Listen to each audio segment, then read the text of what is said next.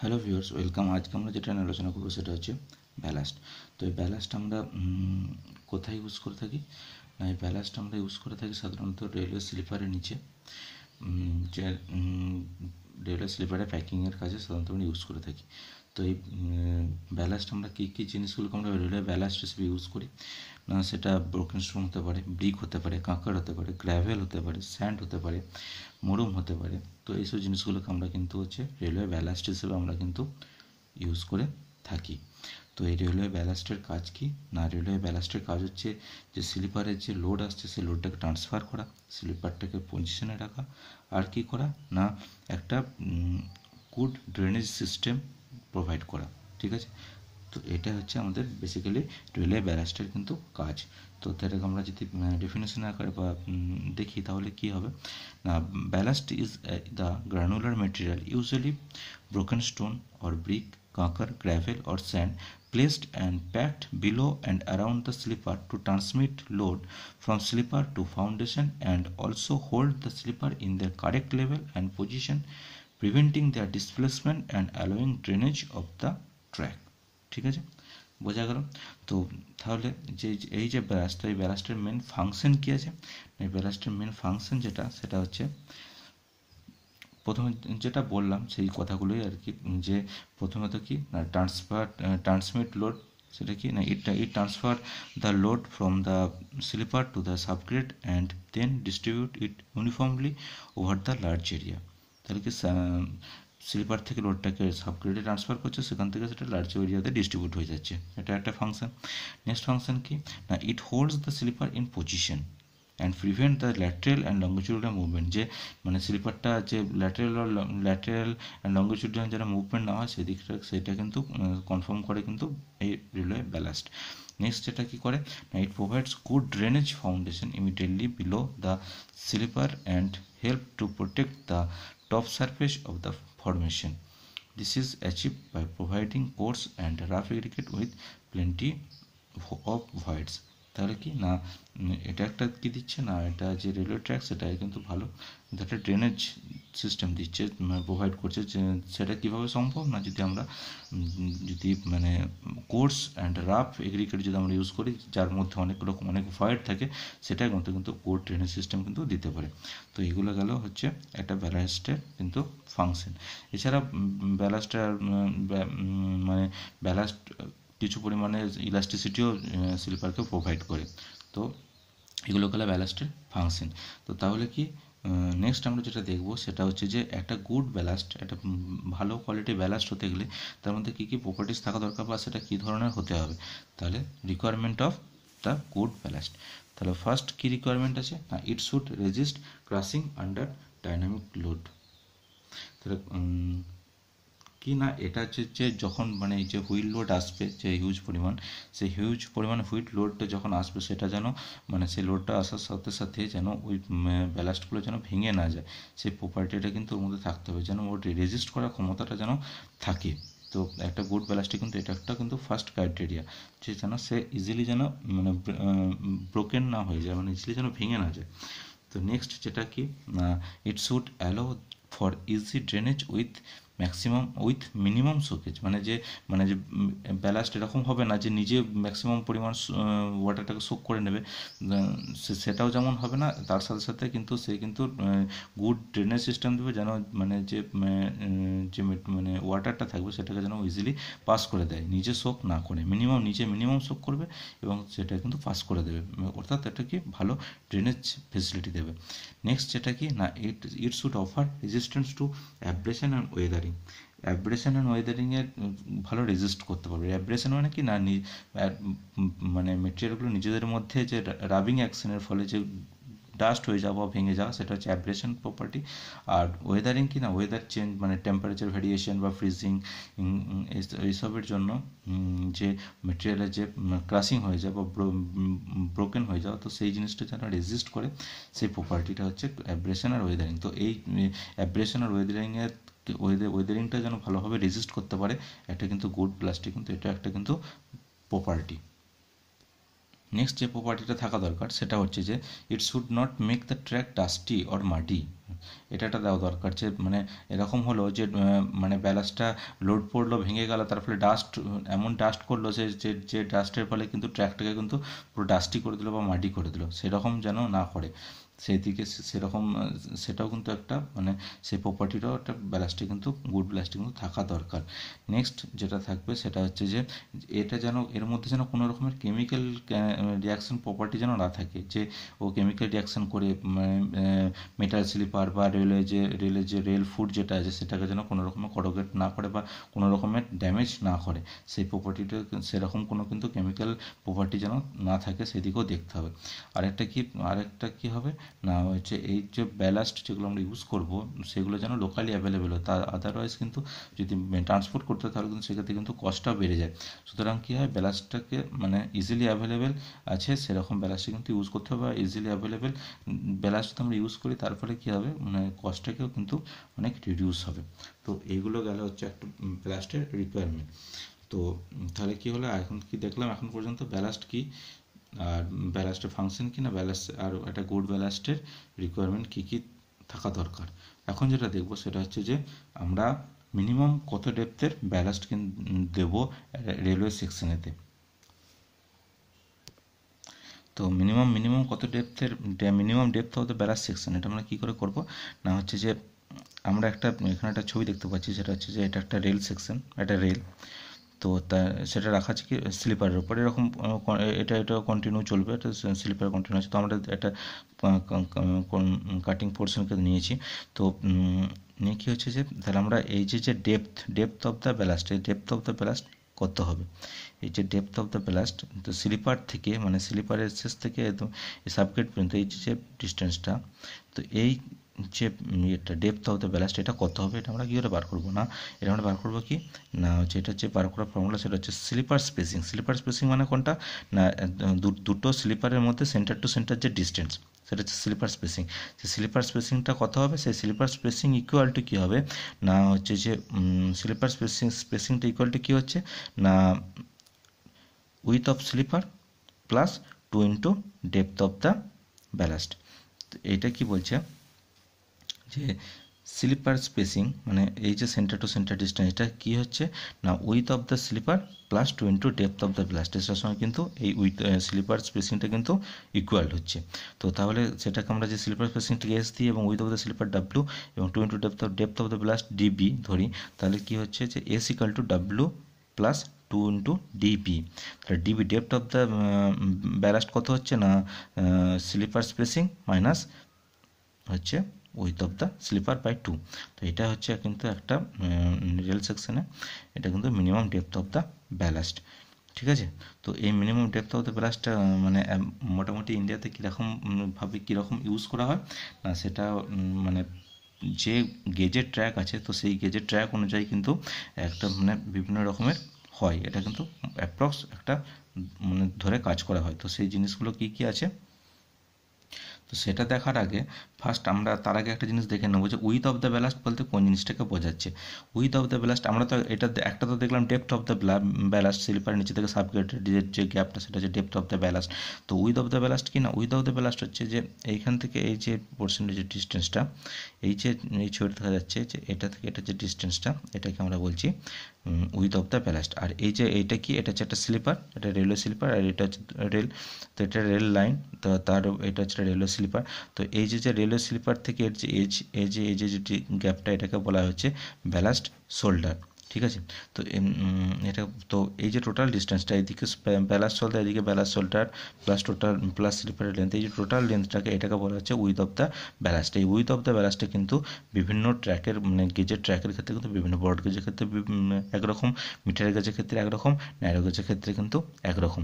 তো আমরা সেটা দেখবো যে মানে ব্রড গেজের ক্ষেত্রে কত with of the ballast use করা হয়, ডেপথ অফ দ্য ব্যালাস্ট কত ইউজ করা হয়, কত মেটেরিয়াল ইউজ করা হয়, ন্যারো গেজের ক্ষেত্রেও তাই, মিটার গেজের ক্ষেত্রেও তাই।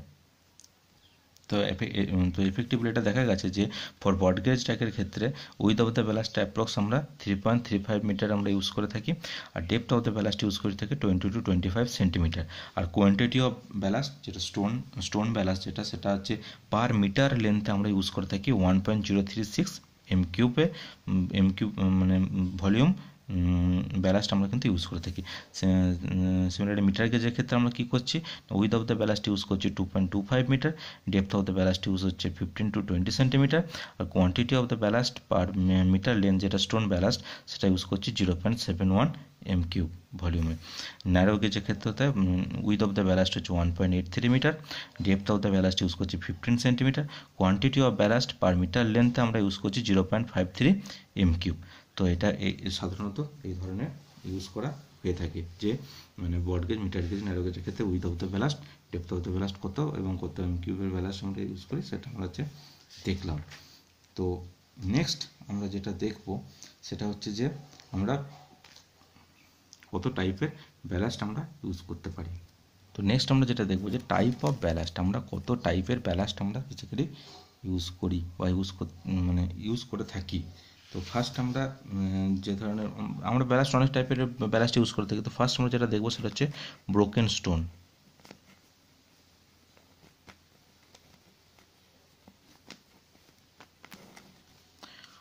ব্রোকেন স্টোন কি না, ব্রোকেন স্টোন বেসিক্যালি আমরা স্টোন আমরা করতে বেসিক্যালি রক থেকে পাই, রক থেকে কাটিং করে নিয়ে এসে।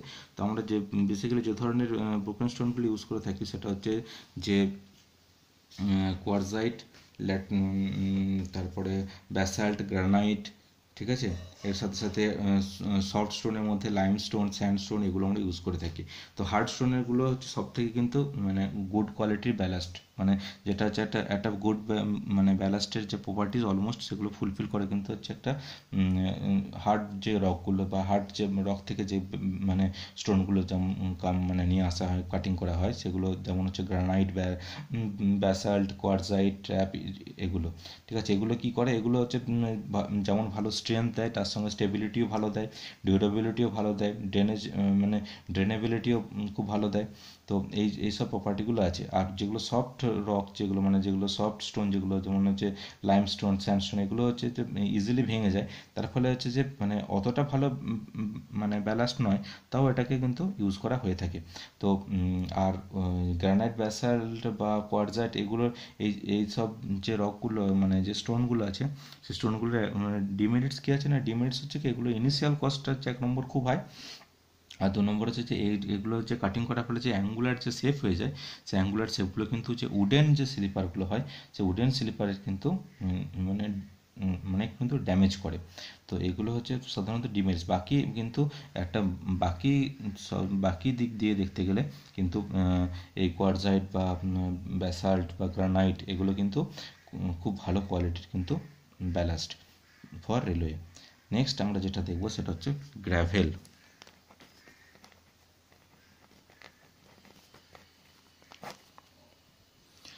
Gravel gravel gravel or river payable, সেগুলো সাধারণত আমরা রিভার বেড থেকে পেয়ে থাকি।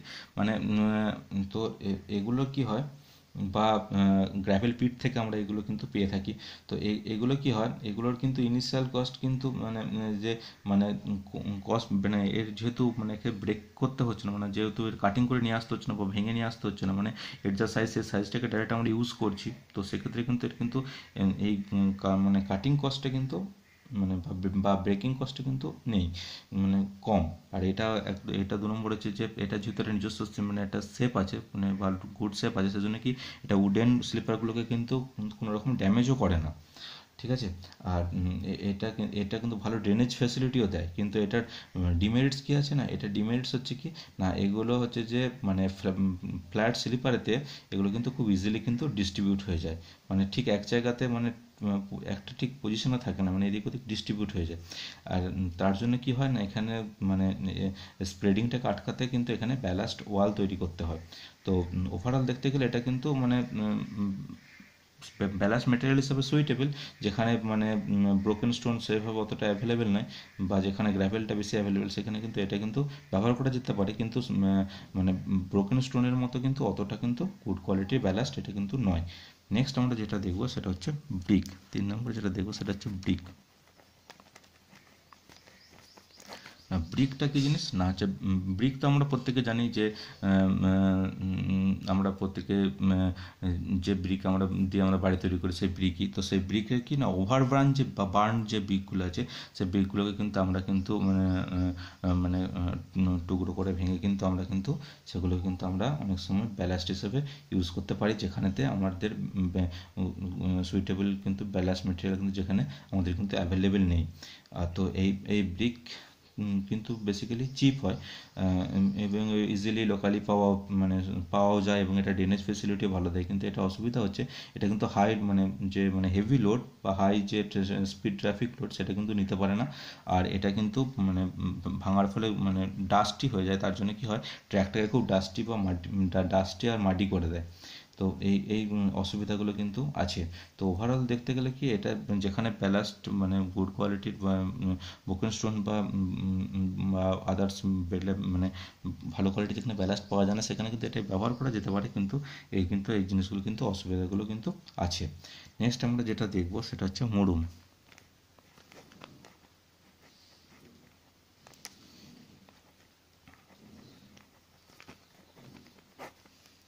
মুরুম অ্যাকচুয়ালি হচ্ছে যে ল্যাটেরাইট সয়েল থেকে পাওয়া যায়। তো ল্যাটেরাইট সয়েল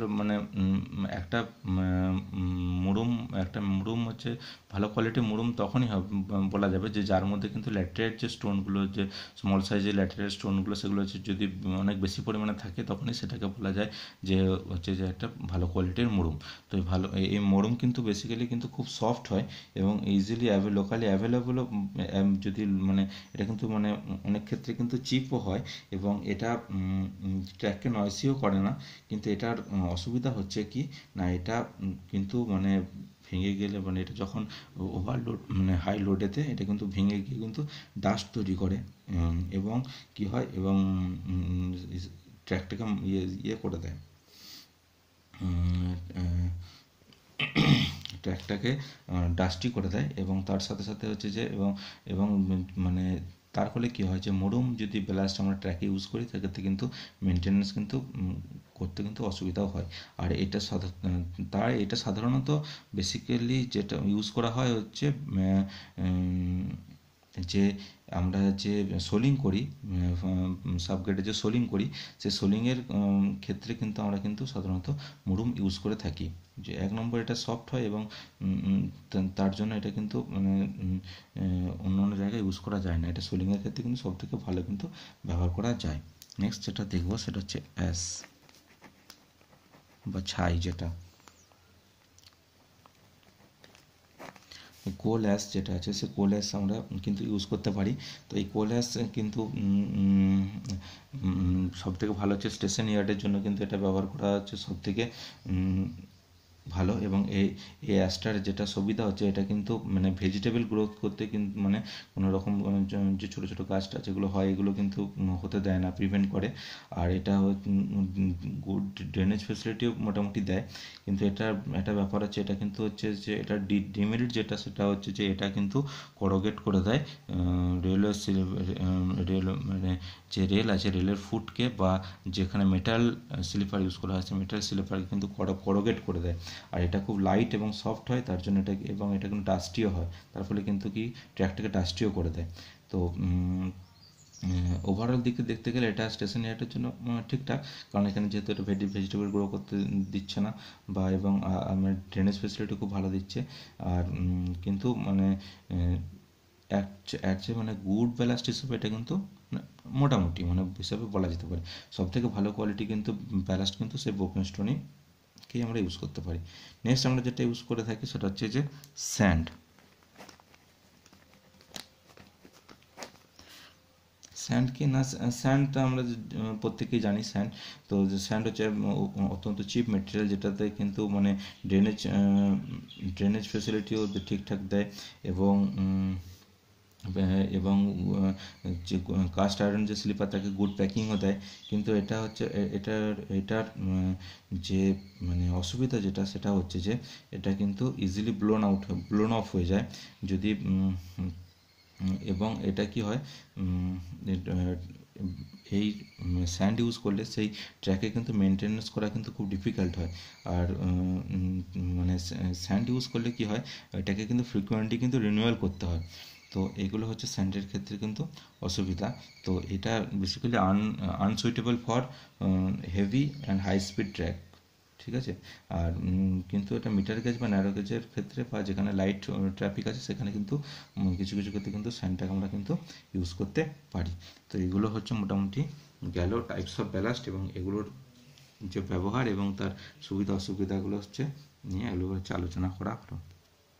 তো নেক্সট যেটা দেখবো সেটা হচ্ছে রিনিউয়াল অফ ব্যালাস্ট।